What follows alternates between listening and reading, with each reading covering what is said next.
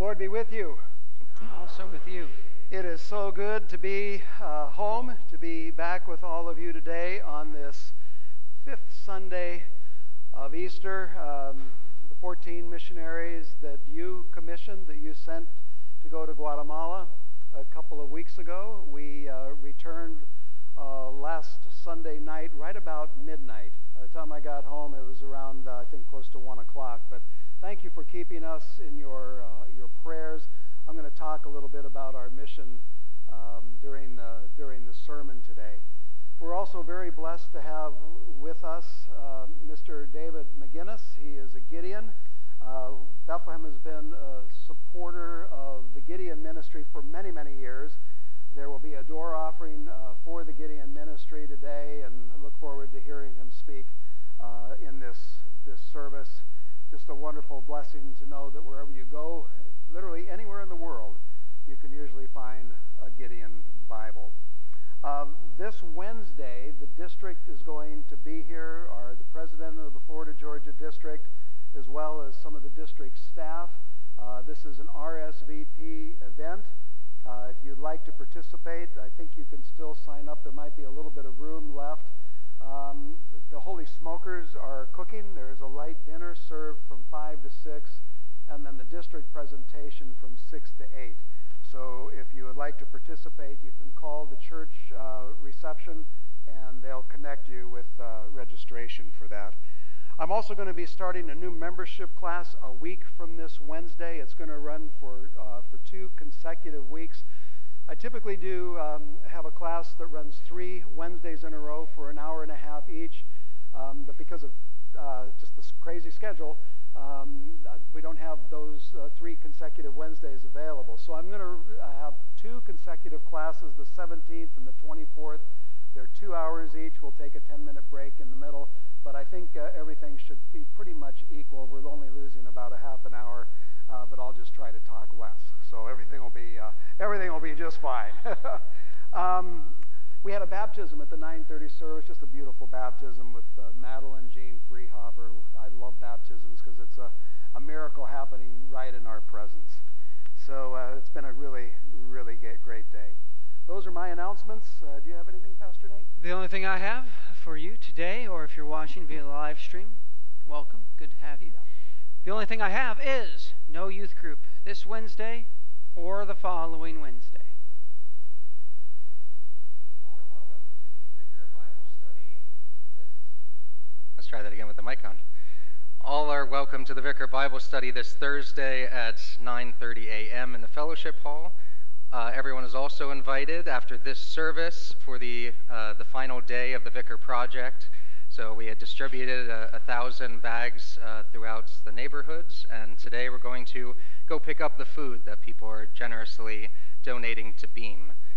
So if you would like to help, and it would be great if you did, we will meet in the Fellowship Hall after this service. Excellent. We're here to worship, so please stand, face our processional cross for our opening hymn, The Church is One Foundation.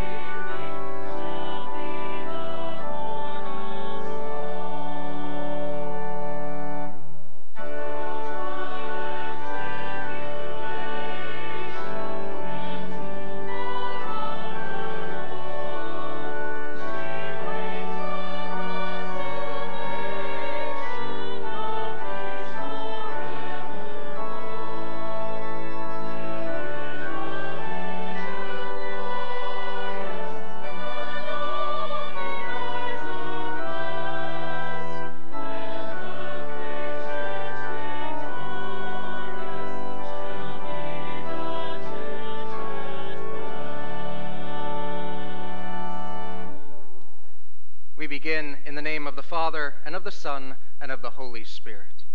Amen. As we come to our time of confession, please kneel as you are able.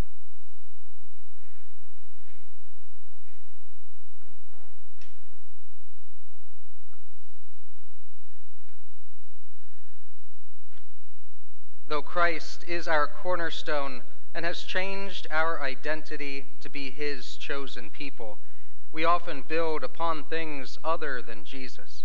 Such building crumbles to the ground.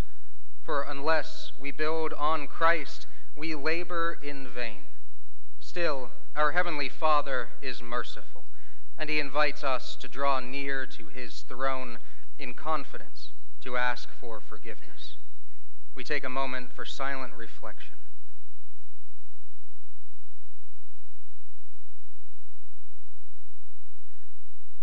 Heavenly Father, though we are your chosen people, we have acted in accordance with the world rather than your word.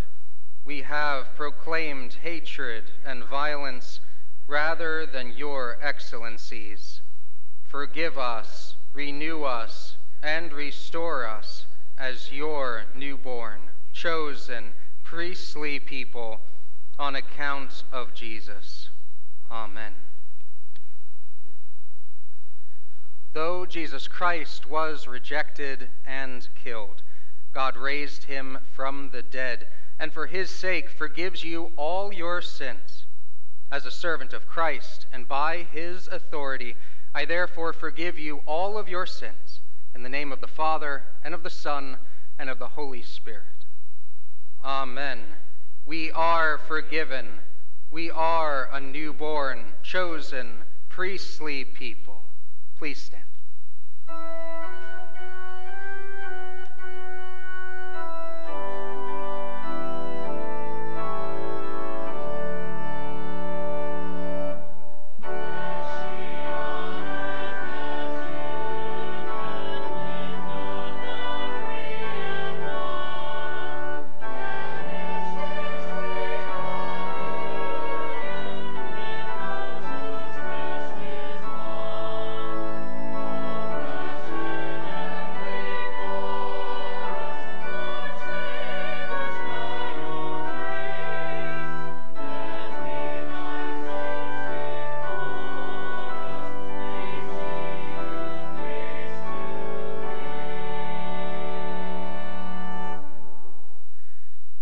Be with you.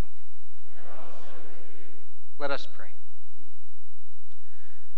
Lord Jesus Christ, you are the cornerstone and foundation upon which your church is built. Tear down all that we have built that was apart from you, and tether us upon yourself, our rock and our Redeemer. For you live and reign with the Father and the Holy Spirit, one God, now and forever. Amen. Please be seated.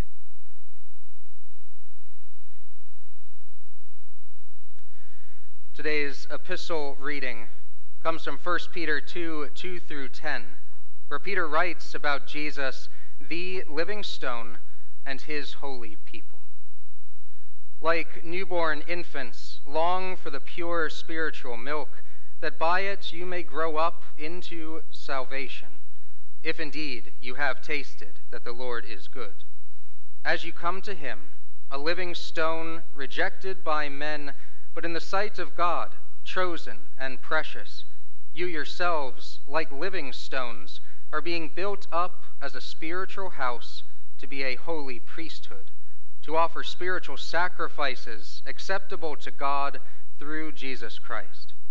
For it stands in Scripture, "Behold, I am laying in Zion a stone, a cornerstone, chosen and precious, and whoever believes in him will not be put to shame."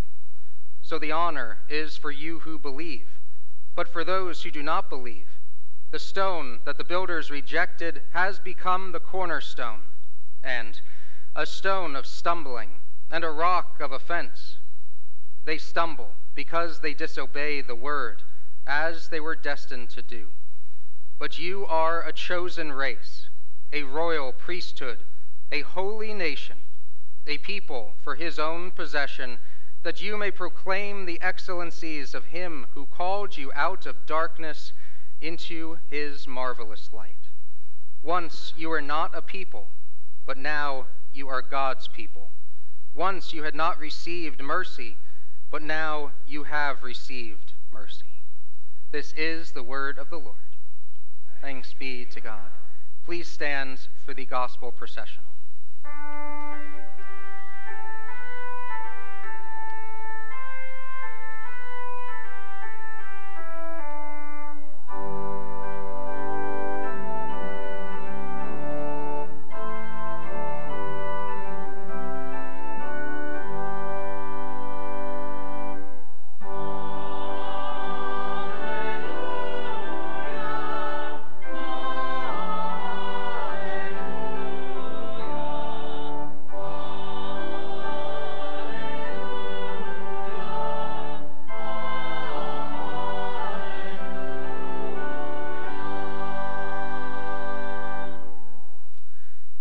Gospel according to St. John, the 14th chapter.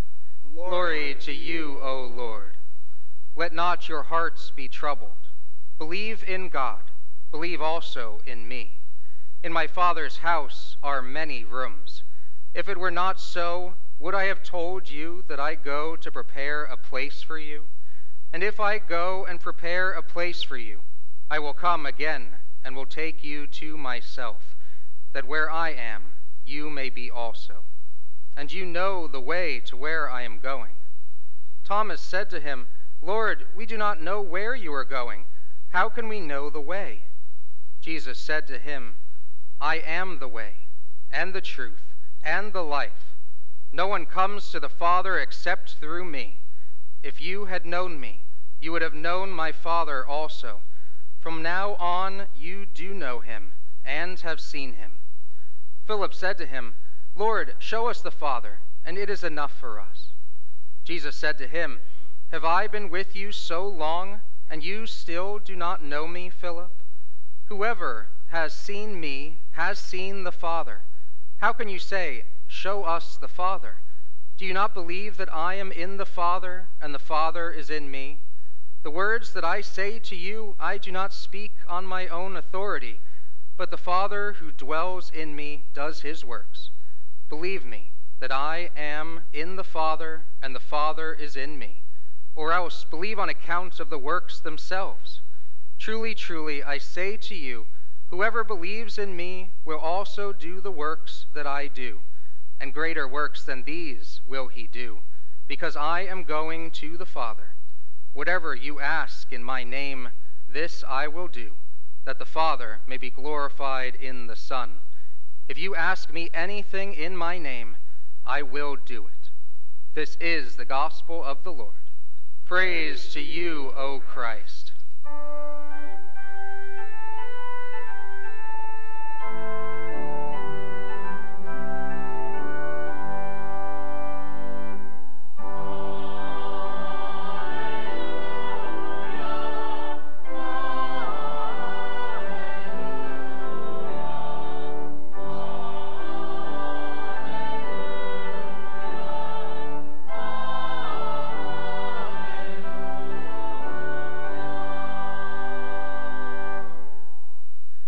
Please join me as we confess together the words of the Apostles' Creed. I believe in God the Father Almighty, maker of heaven and earth, and in Jesus Christ, his only Son, our Lord, who was conceived by the Holy Spirit, born of the Virgin Mary, suffered under Pontius Pilate, was crucified, died, and was buried. He descended into hell. The third day he rose again from the dead. He ascended into heaven and sits at the right hand of God the Father Almighty.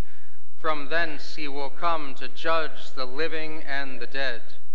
I believe in the Holy Spirit, the holy Christian Church, the communion of saints, the forgiveness of sins, the resurrection of the body, and the life everlasting.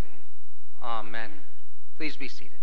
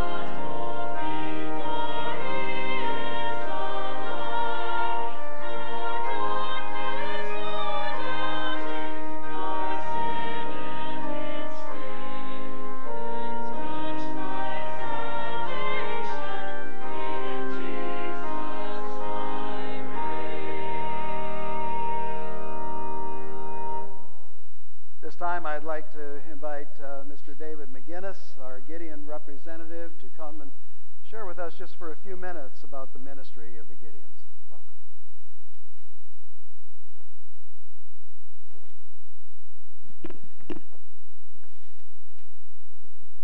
In 1886, a poem was written by a Swedish pastor, Karl Boberg. It was later put to an old Swedish folk song and translated into several languages by an English missionary serving in Ukraine. World War II broke out, and the song was largely forgotten. Tim Spencer was a member of the Sons of the Pioneers, and those of you who remember Roy Rogers, that was his backup band. Like many traveling musicians, he lived a life, kind of a wild life on the road, but his wife lived a life of prayer. And one day he was leaving on tour, and she put a note and a scripture in his suitcase. And when he checked into his hotel room, he opened up the Gideon Bible to look up the scripture, and he just read it and kept reading until that night he gave his life to Christ.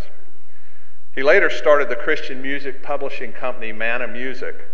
His son was attending a youth rally and heard a new song. Well, it wasn't really new. It was that old song that had made it finally across the pond to the United States. The son took a copy home to his father. Tim Spencer secured the rights and published the song, which became the signature song of the Billy Graham Crusades, How Great Thou Art. There are more than 270,000 Gideons and auxiliary in 200 countries, territories, and possessions across the globe. And with the support of churches like you, have given out 2.5 billion Bibles and New Testaments around the world in 108 languages. Using the Gideon app on your smartphone, I'm told that you can listen to the Bible in over 1,100 languages and dialects. I haven't listened to that many yet. The Jacksonville Beaches camp of the Gideons distributes Testaments to Fletcher, Mayport, Kernan, and Landmark middle schools, and Fletcher, Sandalwood, and Providence high schools, as well as the University of North Florida and the Florida State College at Jacksonville. I think we have a brief video.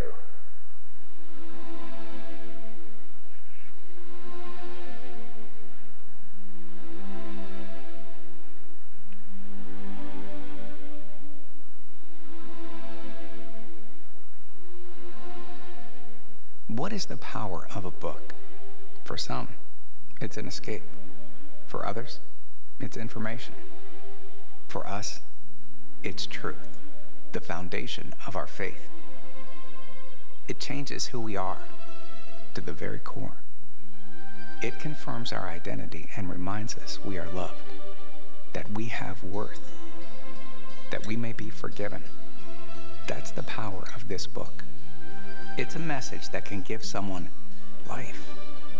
But there are people all across the world who've never held a Bible in their hands. Some who don't even know it exists. But they need to. And with your help, they can. Because if we have nothing else but the Word of God, we have everything. We lack nothing. That's the power of the Bible. It offers eternal life. Join us in bringing the source of truth to the world.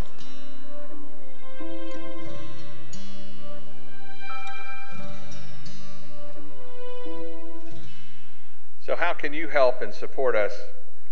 We are an extension of your ministry here, and you already have helped us in some way. We have our cabinet meeting here once a month, and we have our annual Birthday Party for Jesus Christmas event here in early December. Beyond that, and more importantly, we ask for your prayers for the Gideon ministry. Pray that more men and women will join us, and we cannot be effective without the prayers of the churches in our area. You may be able to financially support us from time to time, and that could be as simple as sending a Gideon card. I know that there's a Gideon card display over in your fellowship hall. Or you can go to sendtheword.org, and a card will be sent for you. Many people honor a family member or friend with 5, 10, maybe even 20 Bibles as a memorial or in recognition of a special event. Finally, men, consider becoming a Gideon, and wives, consider joining with them in that ministry. I thank you for your time this morning and listening to our report. We will continue to pray for you and your pastors and ask that you pray for us as we place God's word in the traffic lanes of life. Thank you.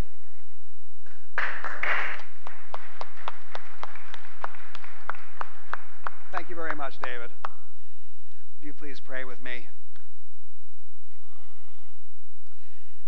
Father, today we take comfort in the promise of your Son, Jesus Christ, that he is the church's one foundation, and that he has prepared heavenly mansions for those who trust in him as the way, the truth, and the life.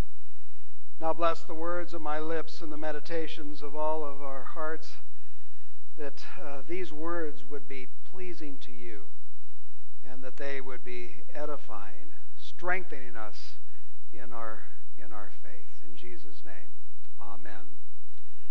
Our text for today comes from the Holy Gospel that was read just a few minutes ago. It's the Gospel according to St. John, the 14th chapter. I'm not going to read the whole thing again. It's a long version.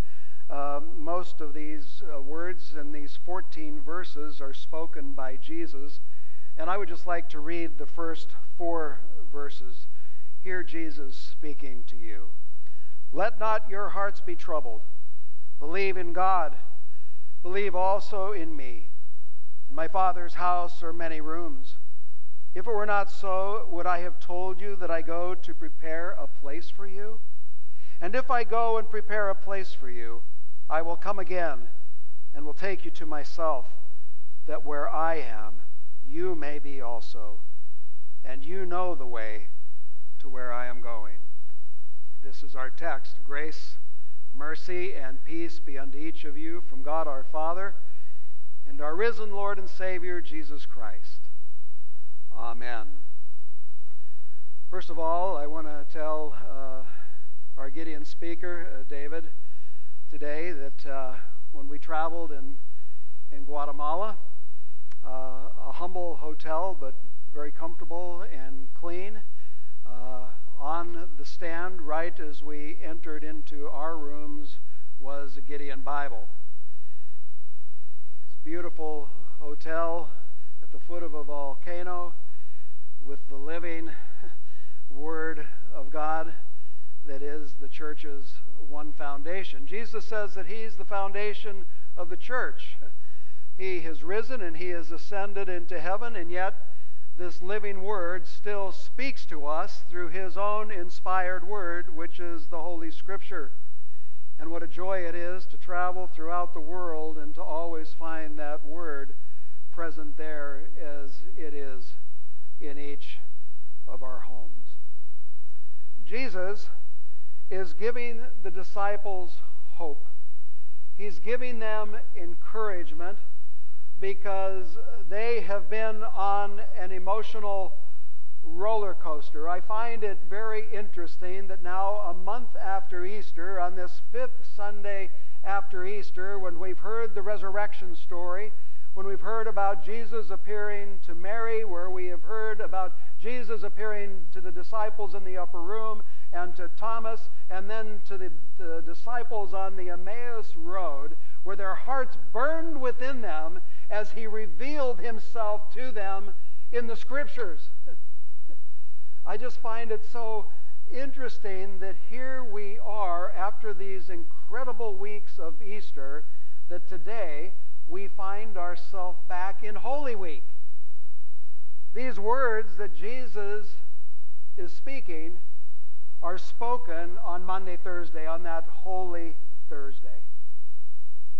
You see, the disciples were full of excitement.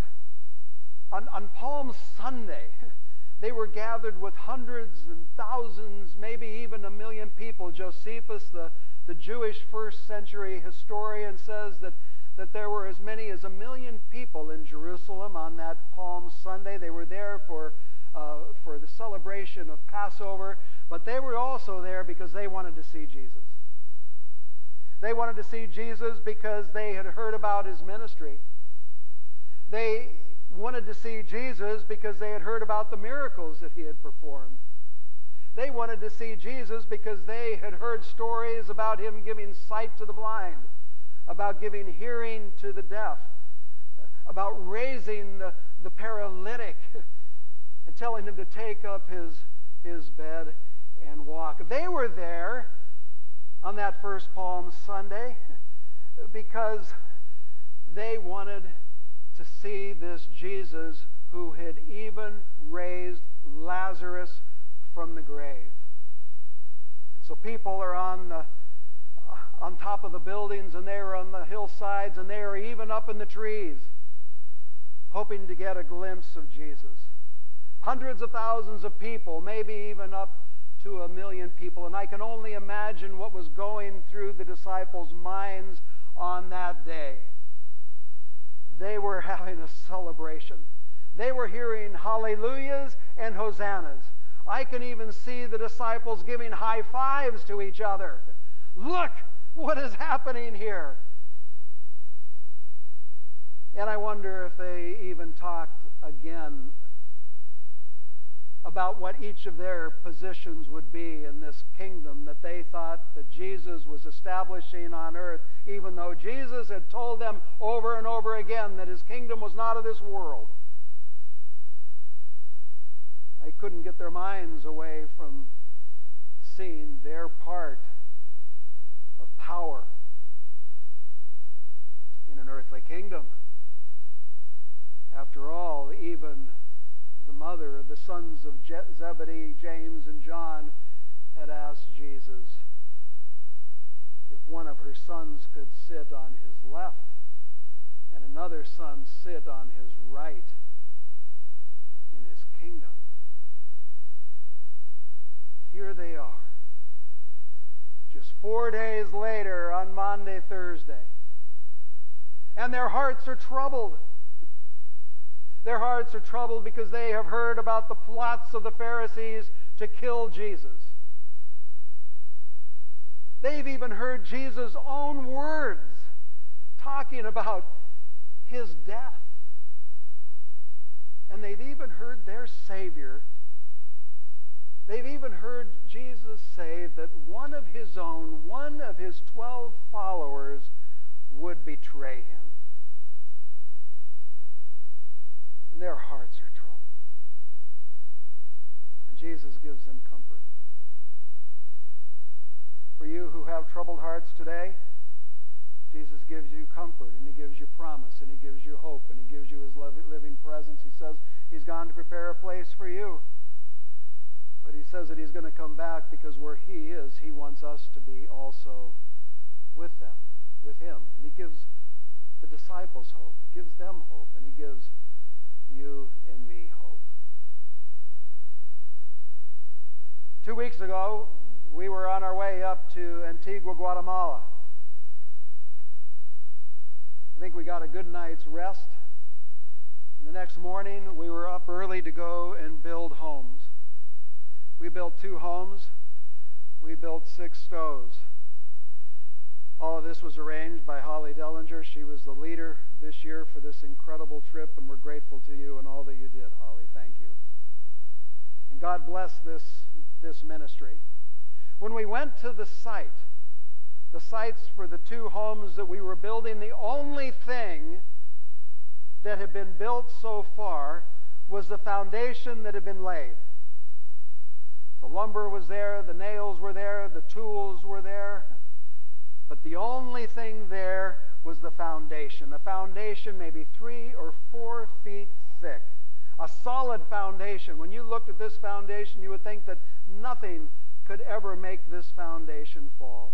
And they need a thick foundation because 2 huge volcanoes, Fuego and Agua, are about 12 miles away. One of them still active.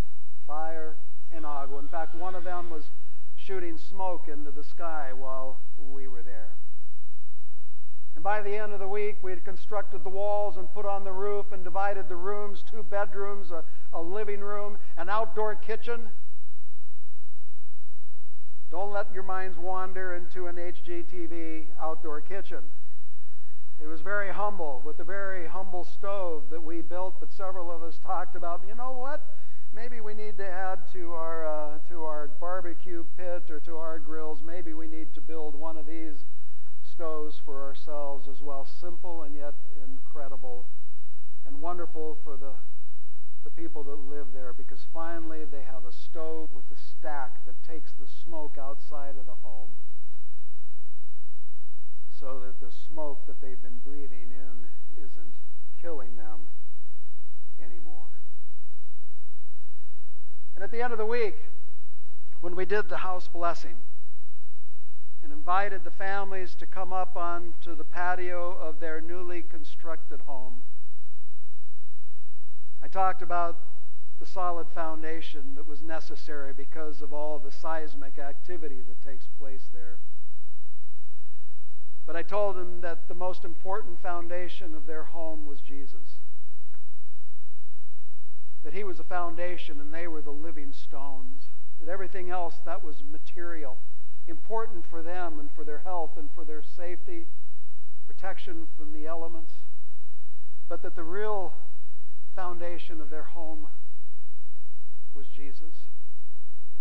And the team made a couple of crosses, and we handed the crosses to the family members as a sign that Jesus lived there, that he was their Savior, that he loved them enough to die for them, that all of their sins were forgiven through his death on the cross, that that's how much he loved them, to give himself up for them, that he rose on the third day, and that he's alive.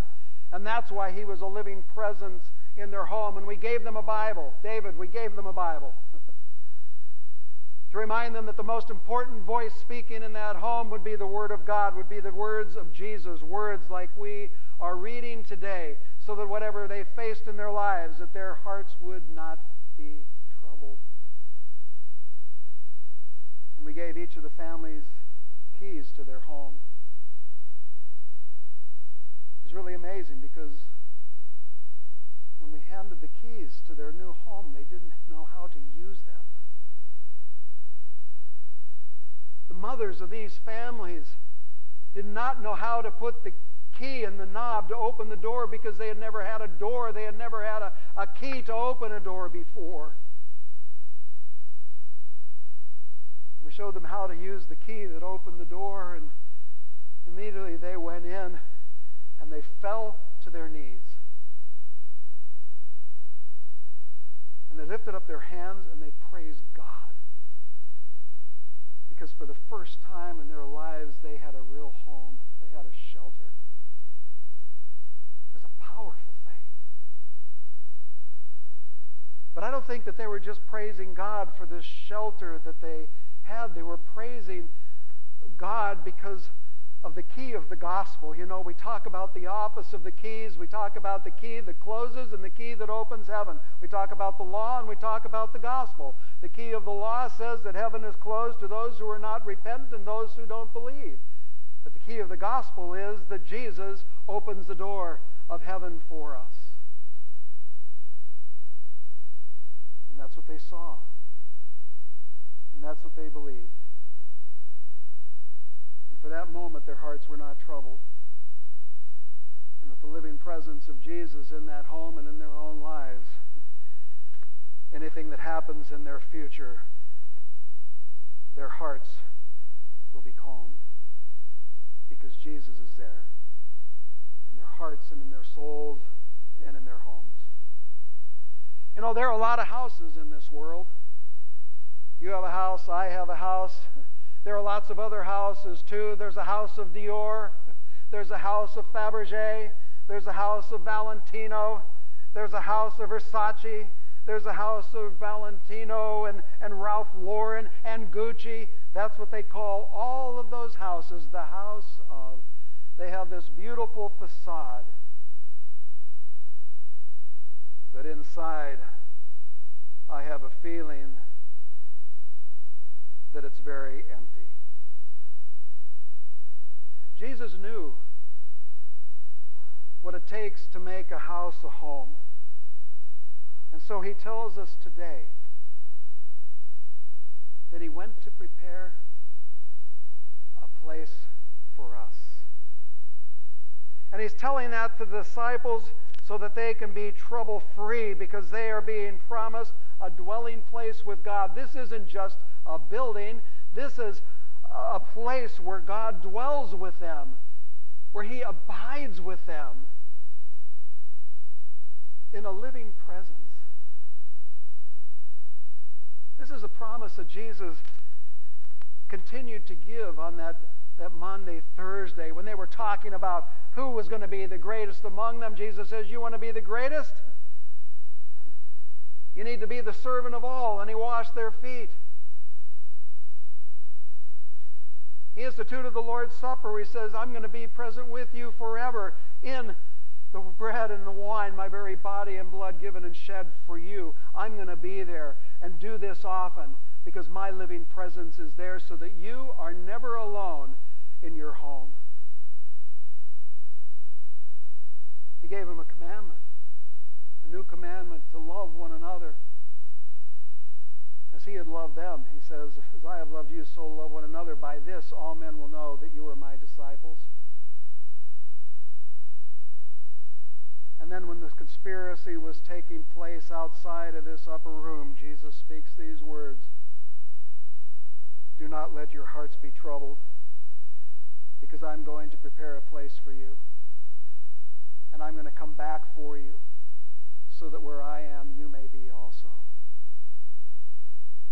That's a beautiful thing, so that whatever you're dealing with today, whatever anxieties are there, whatever troubles are there, whatever grief you're facing in your life, Jesus calms you with his Spirit, with his living presence, with his living word today. And he's written an address on your hearts. You know where your home is. I don't know all of your hearts, but as I look out at you today, I would say that most of you know where your dwelling place, your eternal home is going to be. In Guatemala, there wasn't a single home there that had a street address written on their homes. We have street addresses written on our homes, but the most important address that you will ever have in your life is something that's written on your hearts and on your souls, and that is St. John Street, 316. That's where we all live. That's where all the saints and all the people of God live. That's where the Guatemalans that we served will someday live with you and me, because we live on St. John Street. For God so loved the world that he gave his one and only Son, that whosoever believeth in him shall not perish, but have everlasting life. For God did not send his Son into the world to condemn the world, but to save the world through him. This is the promise that Jesus gave to the disciples. It's a promise he gives to you and me. It's the promise that he gave to the Guatemalan people that we served just a couple of weeks ago. And soon he's going to be coming back. He's going to be coming back for all of us so that we may be where he is. It's an incredible thing to have this promise, to know exactly where we are going to spend eternity. And you know what else? I think most of us are all at least partly there. We're almost there, and because we're almost there, don't be discouraged. I'm going to be 70 soon. Most of me is almost there. And as I look around the congregation today, I would say that most of you is almost there as well. Our names are written there. Our citizenship is there. Our inheritance is there. Our God is there. Our Savior is there. My grandparents are there. My dad is there. For many of you here today, your grandparents are there. Your parents are there. And as I look around, I see that, yes, even some of your children are there. So much of us is already there.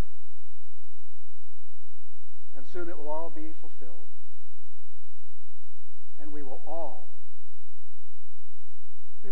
be in our Father's house.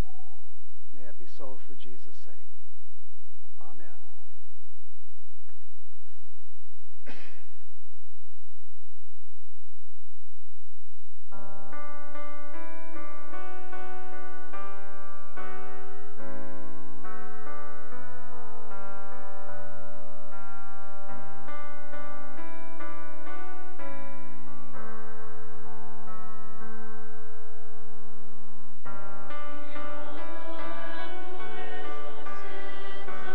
Away.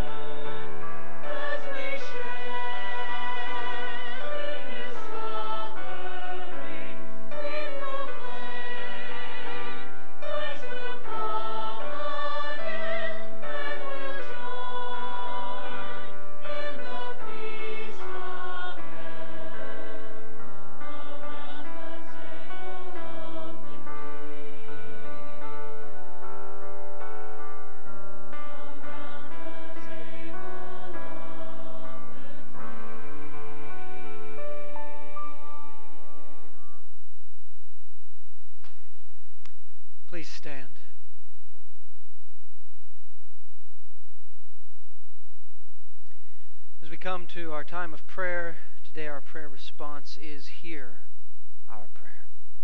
Let us now pray for the whole church of God in Christ Jesus and for all people, according to their needs. Heavenly Father, through the power of Christ's resurrection, you adopt all who believe in him.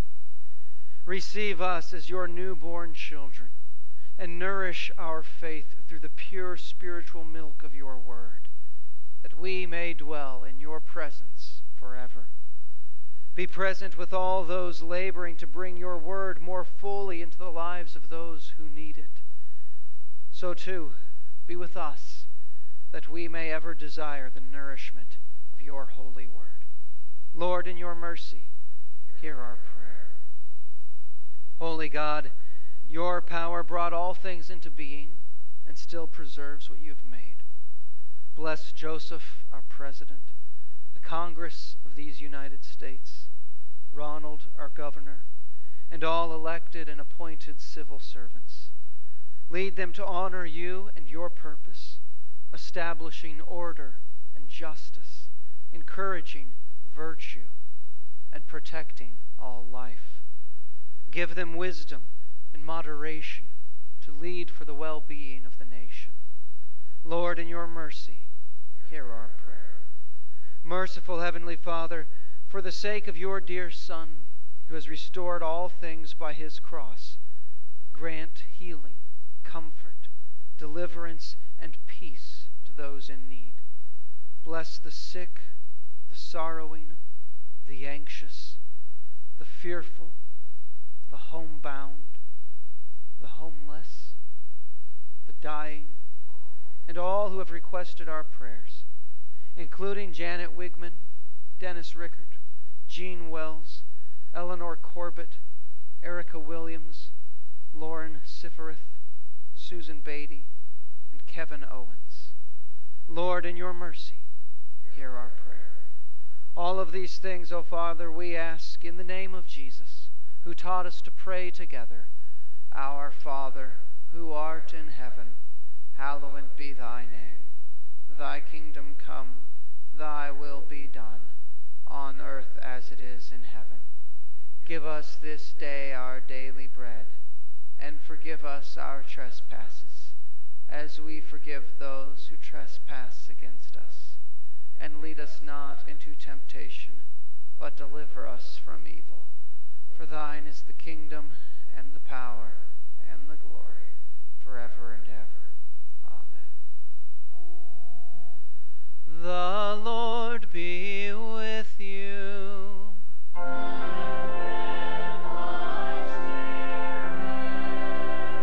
Lift up your hearts.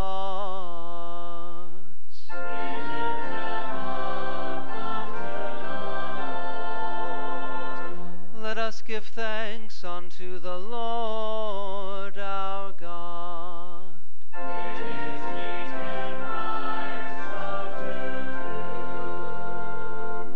It is truly good, right, and salutary that we should at all times and in all places give thanks to you through Jesus Christ our Lord.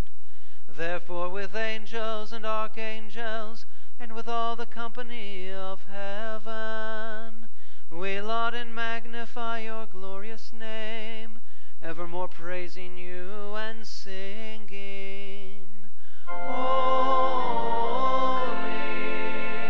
holy, holy Lord God of Sabaoth.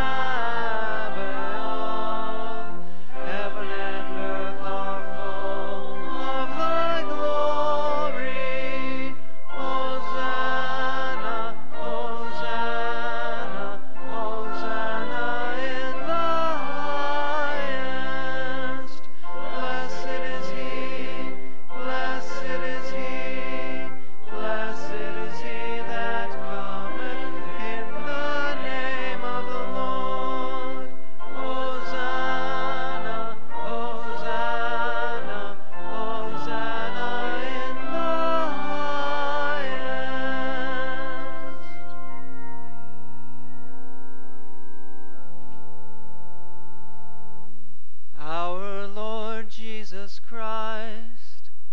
same night on which he was betrayed, took bread, and when he had given thanks, he broke it and gave it to the disciples and said, "Take, eat, this is my body, which is given for you. This do in remembrance of me." In the same way also he took the cup after supper, and when he had given thanks, he gave it to them, saying, "Drink of it, all of you. This cup is the New Testament in my blood, which is shed for you for the forgiveness of sins. This do as often as you drink of it in remembrance of me." The peace of the Lord be with you always.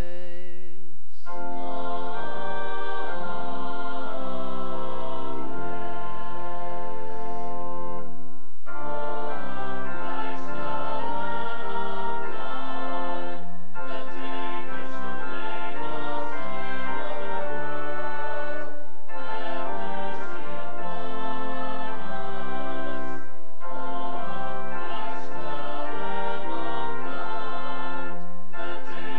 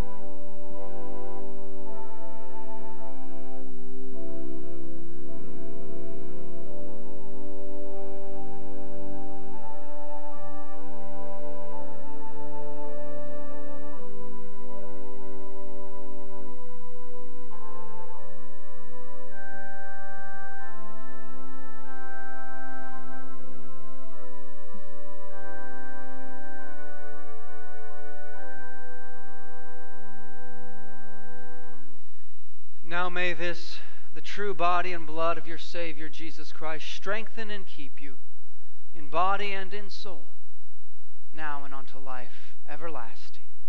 Amen. Let us pray. We give thanks to you, Almighty God, that you have purified us through this meal, the very body and precious blood of Christ. We pray that you would strengthen us to love one another as you have loved us, through Jesus Christ, your Son, our Lord, who lives and reigns with you in the Holy Spirit, one God, now and forever. Amen. Receive the benediction of the Lord.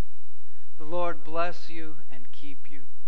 The Lord make his face shine upon you and be gracious unto you. The Lord lift his countenance upon you and give you peace. Amen.